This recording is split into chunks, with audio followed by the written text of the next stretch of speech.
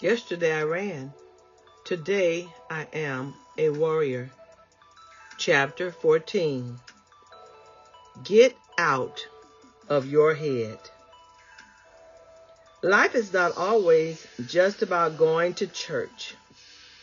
I am the church of God. You and we are the church.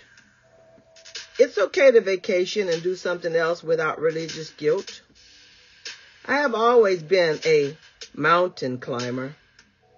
My husband and I used to climb to mountaintops, hike through canyons, have lunch down by the river, explore and cut gems and rocks. For years, even while dating, he knew I loved nature and trees. He moved my beautiful, discovered baby Huey dinosaur egg rocks from house to house. We finally laid them to rest after years of not hatching at our home in Baldwin Hills. I, too, have my dragon eggs for you Game of Thrones fans. I shared my zipline experience because it was the real me, not a spiritual insight for you to follow. I wasn't going to get brave or have some religious experience, even though I do always try to learn from my experiences, the good and the bad. I did, however, sense some revelations with the stepping off of 5 ledges into the air. Each time was less difficult for me. Flying in the air was beautiful and a pure adrenaline rush. I did realize a higher degree of this.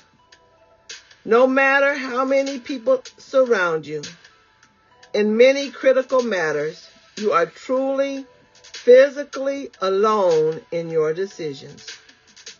When you step out, did you listen to your trainer? And do you remember the instructions you received? My hands were sweating profusely because I knew I could not hold myself up with my natural ability. So the guide said, remember, that is not what's going to hold you up.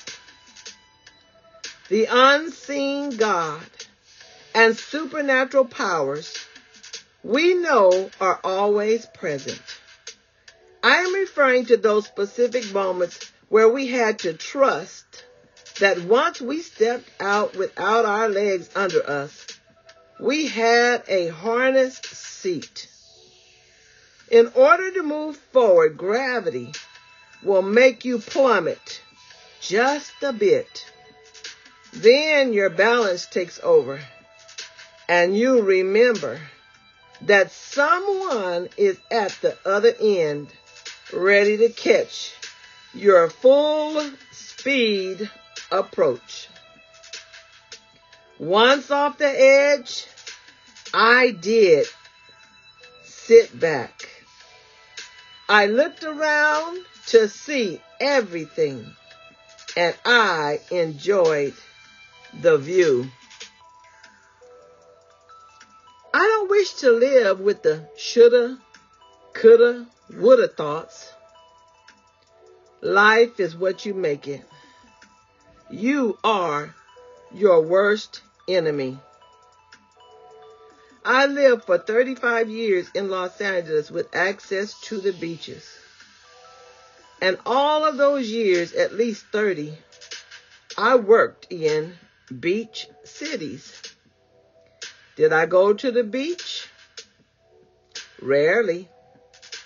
When I moved back to Central California, all I could dream about was getting to a beach. Never again. Stop waiting for trauma and death.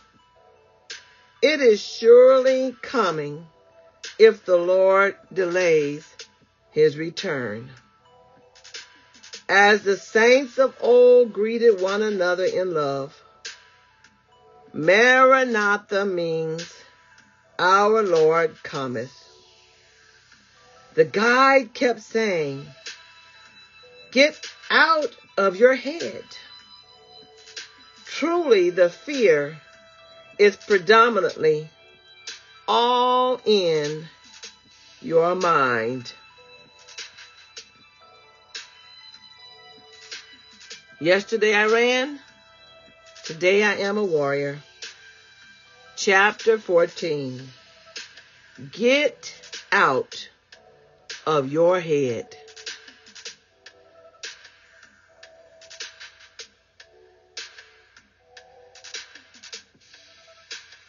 Beats by King. Flash Flood by King.